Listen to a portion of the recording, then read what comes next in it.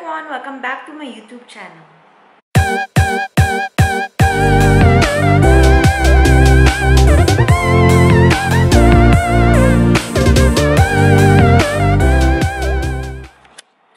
Okay, so in today's video, i-explain ko kung paano ako nag-lose ng weight, 10 kilos in 2 months. And di-discuss ko rin sa video na to kung ano yung mga naging side effects niya. Kasi parang kumbaga masyadong mabilis yung 10 kilos in a span of 2 months, diba? Parang crash diet talaga siya. It worked for me. Pero meron akong mga i-mention din dito sa video na to na mga hindi dapat gawin or mga bagay na hindi dapat tularan. Okay? Mahabang ina-explain kong lahat ng to, get ready with me video na rin to kasi off ng lola mo today. Pupunta tayo ng mall and mag-i-inquire ako ng wifi kasi tinanggalan na kami ng wifi dito sa apartment. I don't know why, pero bahala sila sa buhay nila. Anyway, I'm gonna use this Bioderma sunscreen. Dito kasi sa Middle East, hindi po pwedeng hindi ka naka-sunscreen pag lumabas ka ng bahay kasi syempre, besh, desierto dito. So, kung dyan nga sa atin sa Pilipinas, sobrang damaging na sa balat nung araw. What more sa desierto, diba? My weight loss journey. So, bandang dulo ng February this year, meron akong pinagdaanan na sobrang nakakalungkot. So, hindi ko na i-detail kung ano yun. Pero, may pinagdadaanan ako that time. And then, wala naman sa utak ko magpapaya talaga. Pero, nung time na yun, nasa utak ko, ayusin sarili ko. Di ba gano'n naman lagi? Kapag kunyari, meron tayong pinagdadaanan na hindi maganda or na ikinalulungkot natin, lagi natin inaangat yung sarili natin. Lalo na sa isang katulad ko na wala akong family and friends dito meron akong friends, yung mga katrabaho ko. Thankful ako sa kanila kasi at least kahit papano talagang natulungan ako sa ma-divert yung attention ko, ganun. Pagka nagkakaroon tayo ng mga mabibigat na problema at nasistress tayo sa buhay at nadadown tayo, di ba bilang isang strong woman, ang pinaka goal natin is ayusin natin yung sarili natin. So, at that time, nagpupunta ako ng salon, nagpapaayos ako, ganyan. Yung isang katrabaho ditong Indonesian, si Manda, pinicturean niya ako candidly. Wala naman siyang intention or purpose. Parang, kasi close kami nun. So, gusto niya lang kunan ako ng candid photo, tas isend niya sa akin. Ganon kasi kaming dalawa. Nung pagka-send niya sa akin ng photo ko, nagulat ako. Hindi ko alam bakit at sa paanong paraan ko napabayaan yung sarili ko ng gano'n.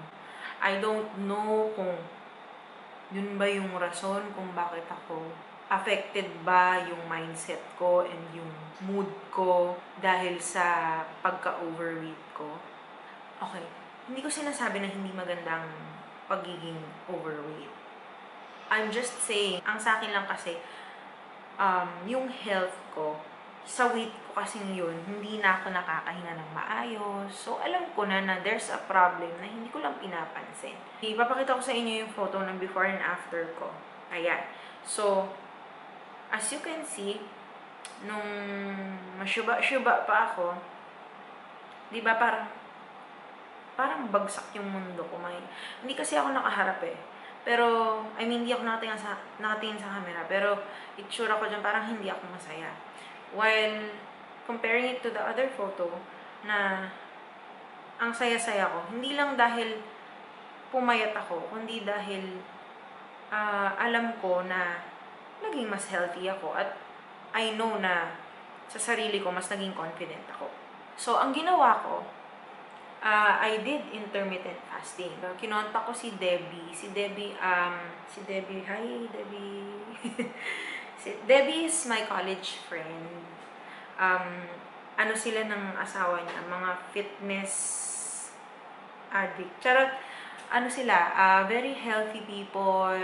Talagang si Debbie yung pinakamadaling lapitan regarding sa mga ganitong fitness, kung gusto mo mag-fitness journey keme. So yun, hindi ako nagdalawang isip. Nag-reach out agad ako kay Debbie, and then sinuggest niya na mag-intermittent fasting nga ako. So what is intermittent fasting?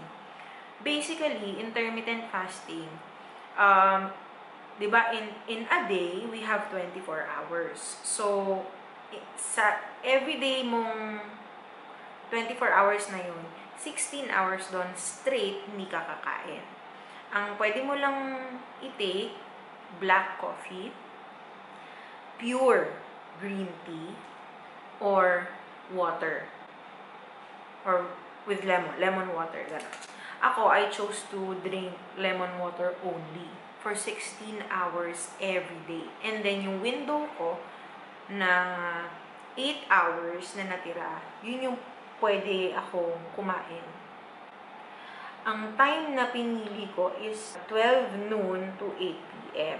So, every day, yun lang ang time na pwede akong kumain. Pinili ko yung time na yun kasi sa work ko, hindi ako pwedeng hindi kumain dahil nagbubuhat ako ng mabigat na kit. Yung makeup kit na ginagamit namin. Sorry.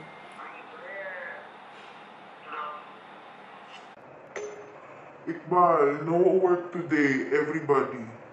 Today, tomorrow, also Wednesday, okay? Only men have work. Ganyan mag-English dito, besh. Nagbubuhat ako ng mabigat na makeup kit at manghihina ako kasi minsan nang nagpapamakeup sa akin, 5, 8. So, kailangan kumakain ako talaga bago magpunta ng client, and then kung lilipat ako ng location, sa kotse kakain ako. So, may baon ako. Strict yung 8 hours na yon, no?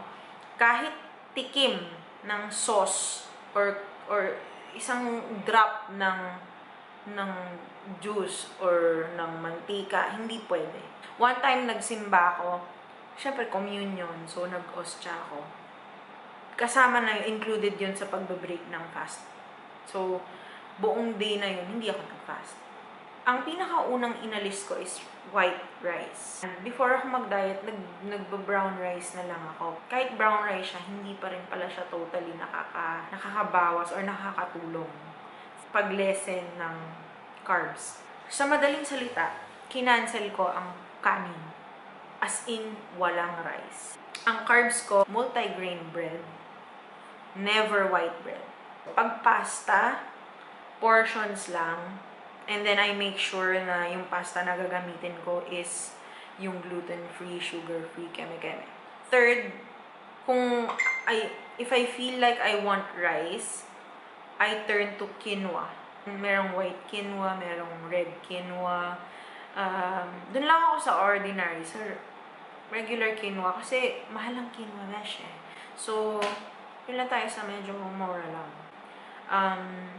Pero, bihira din ako mag-quinoa. Kasi talagang grabe yung focus ko that time. Sobrang determinado ako Iba talaga pag determinado ka at pag sure ka sa sarili mo na ready ka magpapayat. Kasi it's a commitment talaga.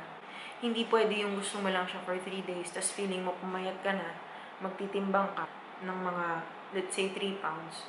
Re-rewardan mo na yung sarili mo. Hindi ganun yun. Ni-rewardan ko lang yung sarili ko for a day after a month na nag-intermittent fasting ako. I lost 15 pounds already. Nag-reward ako, nagigilty pa ako. Ang reward ko sa sarili ko, 2-piece KFC. Besh, without rice, without gravy, without fries, without bread. Cheat day ko na yun. Umabot pa sa point na takot ako pag kumain. Feeling ko pag sumubo ako ng something unhealthy, bloated ako agad. Yun yung sinasabi ko na hindi nyo dapat tularan. Kasi it's not healthy. You know, it's okay to eat rice. Basta half a cup per meal. Pero wala na sa gabi. Yung ginagawa ko kasi, diniprive ko yung sarili ko. Hanggang sa nasanay na yung katawan kong gano'n. So, yung habang nagda-diet ako, hindi rin ako masaya. Pero, I gained confidence. Nakain ko in a day, bale, pagpatak ng 12, kakain ako ng cashew or almonds. Handful only. Yun muna nga ngatain ko. Pagkaubos nun, tsaka ako magpe-prepare ng meal ko. Ang meal ko, salmon, chicken breast, steak. Ang lagi is chicken breast and salmon. If you want, you can visit my page sa Instagram. It's Live Healthy MDV. I post doon yung mga food na kinakain ko on a daily basis. Ang ginagawa ko sa chicken breast, ibo-boil ko siya with lemon, water and lemon only. Pagka boiled na siya, fully cooked na, i-drain ko siya. Per breast, isa-slice ko in half sa gitna. Isi-season ko siya with salt and pepper. I use Himalayan salt. I squeeze lemon on top. And then sa pan, olive oil with very little unsalted butter. Luto naman na yung chicken breast. All I have to do is lagyan siya ng little bit of taste. High fire ko siya fina-fry. Mag-crispy lang yung surface niya. Papartneran ko siya ng vegetables. Yung vegetables na usually kong kinakain, broccoli, carrots, asparagus, ganun. Minsan nagpo-potatoes ako, minsan lang kasi carbs din yun. Pero usually may broccoli at saka, or cauliflower. Kung hindi ko siya i-bake, isi-steam ko siya. Papakulo ko lang sa kaldero, literal ng tubig. Tapos lagyan mo ng strainer, tapos lagyan mo na yung broccoli doon, tapos takpan mo. Maybe 5 to 7 minutes, luto na yun. Ayoko kasi ng lasog. Ayoko ng ganung gulay. Gusto ko medyo crunchy. Pagkatapos nun, papacool down ng konti, lagyan ng Himalayan salt, and then yun na yung meal ko. Ang babaunin ko, for snack, 3 o'clock, magsasnack ako, 1 banana or 1 boiled egg. That's it. Sometimes, pag nagsawa ako sa banana, 1 apple. And then, come 5 p.m., pwede akong magmerienda pero pinipili ko mag-tea lang. Chamomile tea, green tea, basta tsaa lang. Tapos, 7 p.m. kakain na ako ulit. Sa 7 p.m. minsan gulay lang. So, every day, parang wala na kasi akong pakialam kung paulit-ulit lang yung kinakain ko. Basta ang focus ko nun is pumayat ako. Sa first month ng intermittent fasting ko, I lost 15 pounds. Okay, that's from end of Feb to end of March. Nagulat nga ako na kaya ko pala yun. So, I started from 82 kilos down to, I'm not sure, kasi that time yung timbangan ko, pounds pa. So, from 183 pounds, I think, down to parang 170. Teka lang. Basta parang ganon. 183.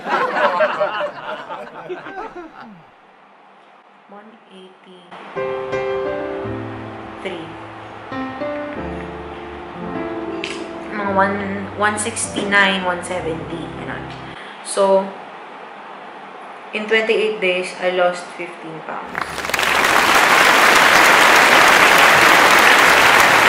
Binigyan ako ni Debbie ng workout plan.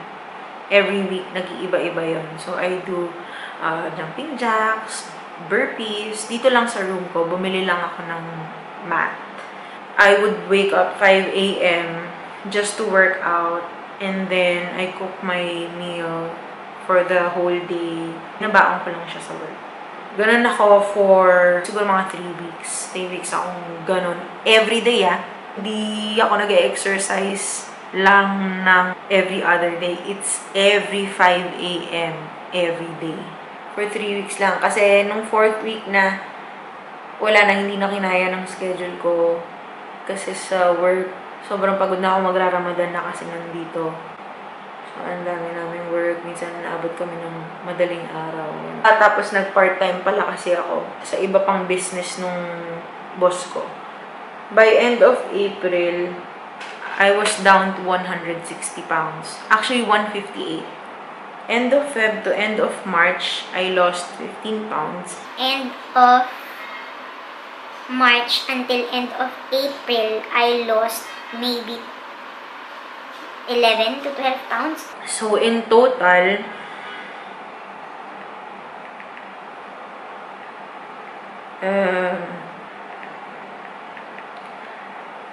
I lost 25 pounds.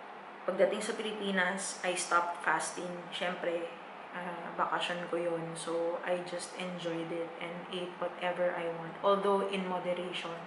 And in portions pa rin. I wouldn't say it was a healthy journey. Medyo nando na siya sa ilalim ng healthy barrier. Kasi, I did exercise, pero sumobra ako sa exercise. There's nothing wrong with exercising daily. Actually, sobrang healthy nun. Pero kasi ako talagang pinush ko talaga yung sarili ko. Kahit hindi ko na kaya. Yun yung huwag niyong tularan. Yung alam mong bugbog ka na sa trabaho, uuwi ka madaling araw, gigising ka ng madaling araw pa rin para lang mag-workout. Huwag yung sasagarin yung katawan niya ng ganon. Ngayon, it's August. I'm in 73 kilos. I still fast. Nagpa-fasting pa rin ako. But just 2 days ago, I stopped. Kasi I'm having extreme hair loss. For the first month of July, I've been so depressed about it. Hindi ko alam gagawin ko. Lahat na ininom ko. I was already taking vitamins, yung Centrum. I was taking Centrum. And then, dinagdagan ko siya ng folic acid. I added biotin and now iron. I didn't know what to do. Until today, I still lose hair drastically every time I shampoo my hair. Kahit hindi ako nag-shampoo ng buhok ko. You see? Ito, ang hair na yan, hindi na yan nakakabit sa hair ko. And later, malalaglag na lang siya. So, I advise everybody, if you want to lose weight fast, please do it the healthiest way possible. I feel like I did it in a healthy way. It's just that I think I overdid it. I think. Kasi hindi naman magre-react ng ganito yung katawan ko, yung hair ko. Kung hindi, diba? If you have any questions, please comment down below. Marami po kasing nag-PM sa akin about what do I eat, what did I do. So, ito na po yung video na yun. I forgot to mention, yes, because I lost weight, I now wear white. Kasi dati, sobrang nahihiya ako mag-wear ng light colors because I feel bigger. Now, I buy all the colors. Meron na akong pink, meron na akong light blue, meron na akong orange. Bagay rin pala sa akin. Before, I always wear gray, black. I eat rice every now and then. Siguro, huli kong kain ng rice mga 2 weeks ago. I'm using True Match pala na pressed powder. And yung concealer na ginamit ko is Maybelline Fit Me in the shade Sandwich. If you have any questions, don't hesitate to comment down below, please.